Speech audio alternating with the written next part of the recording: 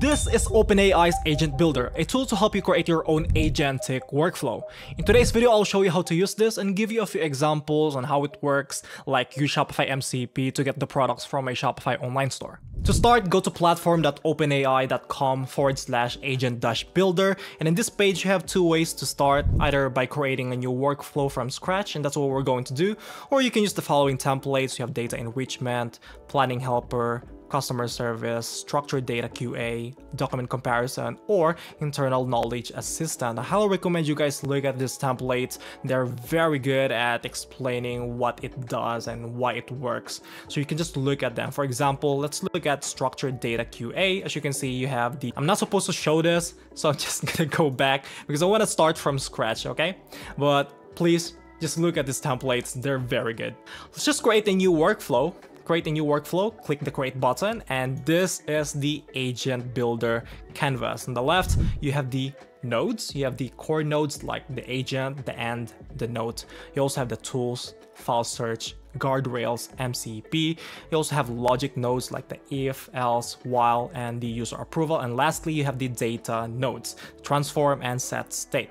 At the bottom, you have the actions. You have the pen. You can press P to change it to pen mode. You can do this.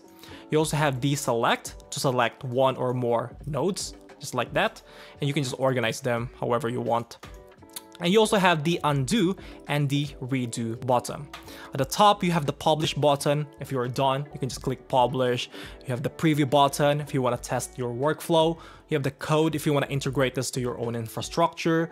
You have evaluate, and you also have the following three dot buttons to see your duplicate button, rename, and delete button. Okay, so let's start with a very simple workflow. Here in the canvas, you have two nodes. You have the start node, and you also have the agent node. And the start, this is where you'll find your input variables. This is where you'll find your input as text. That's going to be there by default, but you can also find here your state variables. You can define a new variable and set its data type to string, number, boolean, object, or a list. You can just set its name to, for example, fname, and we're not going to set its default value because what I want to do is show you that you can use the state variables in the preview. So let's just click the agent and change the instructions to something like, oh, I deleted it, sorry. And here in the instructions, you can just say you are an assistant that helps users get answers, obviously. And make sure you address the user first by their first name, okay? And instead of first name though, we can specify the variable or the state variable fnum. It's supposed to be fname, but whatever, just an example, okay? And we can change its model from GPT-5 to something else like GPT-5 Nano, Mini, GPT 4.1 if you want that. So let's just change it to GPT 4.1 for the sake of this video, and we can just click preview.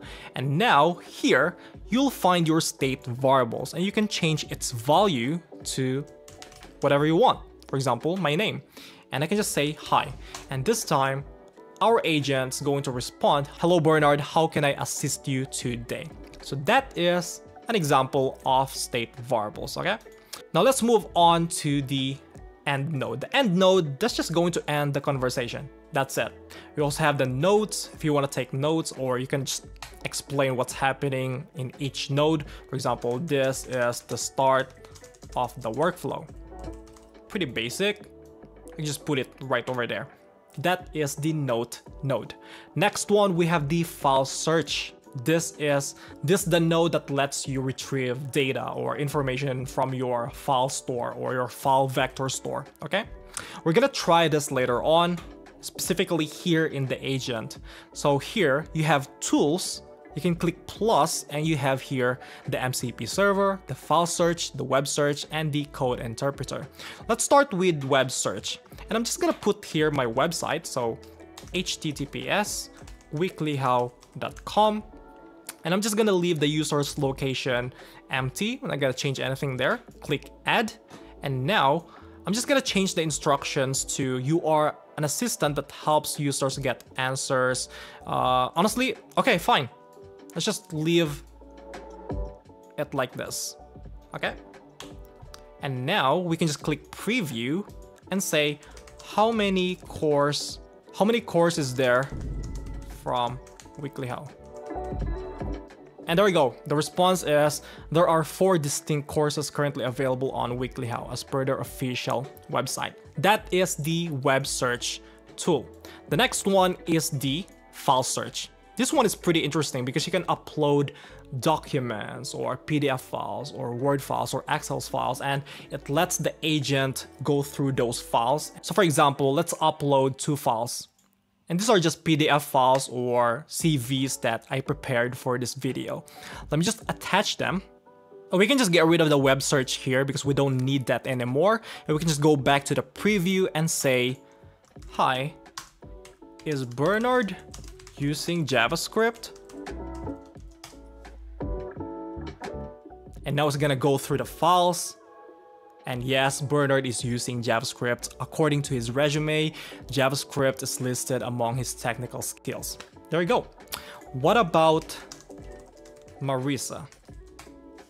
And that's going to go through other files, the second file that I uploaded, and based on the available information, Marisa's Meyer's CV does not directly mention JavaScript.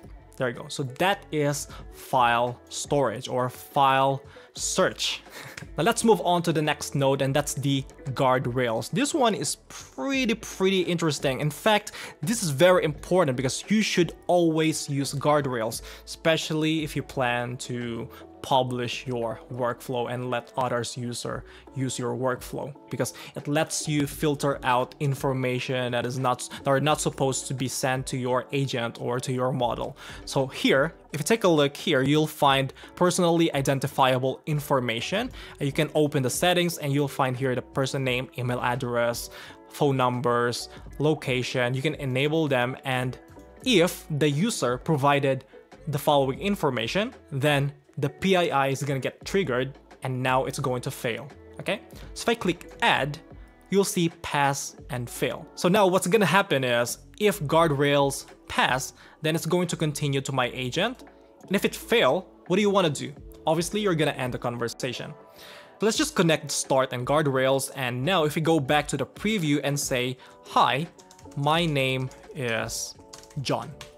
If I send this, and there you go, you can say it failed because I provided a name. So that is guardrails. Very important, especially if you want to make sure that users don't upload like weird photos or you know what I'm talking about, not safe for work content. So again, always use guardrails. Now let's move on to MCP. What I want to do in this video is connect my Shopify online store, my development online store, and let users go through my products. If a user wants to find like a product related to, I don't know, beds or shoes, then my chatbot would then ask those questions. Are you looking for this kind of shoes?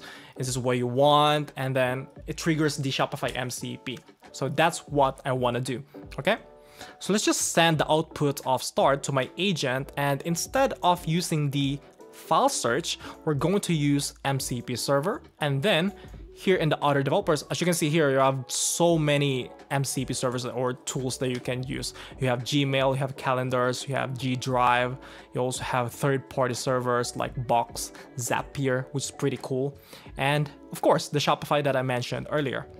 You can also connect your own server here if you have one. So let's just use Shopify, and I'll just type weeklyhow.myshopify.com. And that's going to establish connection, and you'll have tools like search shop catalog, get cart, update cart. You also have the FAQs and product details. You can also customize this by adding widgets. So if your chatbot decided to use the following tools, then it's going to be displayed differently.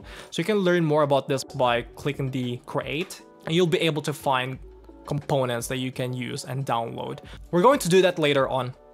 Let me just click add. And what I want to do next is change the instructions to you are an assistant that helps users get the products that the user is looking for. Okay? We can just click preview, and we can ask something like, hi, I'm looking for a bed. That's then going to use the Shopify MCP. There you go, as you can see, it used the catalog search. You can just approve this, and now what it's going to do is find those products. And there you go, we have, here are a couple of beds I have found. Please note that these are pet beds, specifically banana cat bed. And what I want to do next is change the output of the agent. Currently it's set to text, but you can actually change this to JSON or widget. So I'm going to click widget, and then what I'm gonna do is create a new widget and describe my widget. Create a widget to display a product and its details.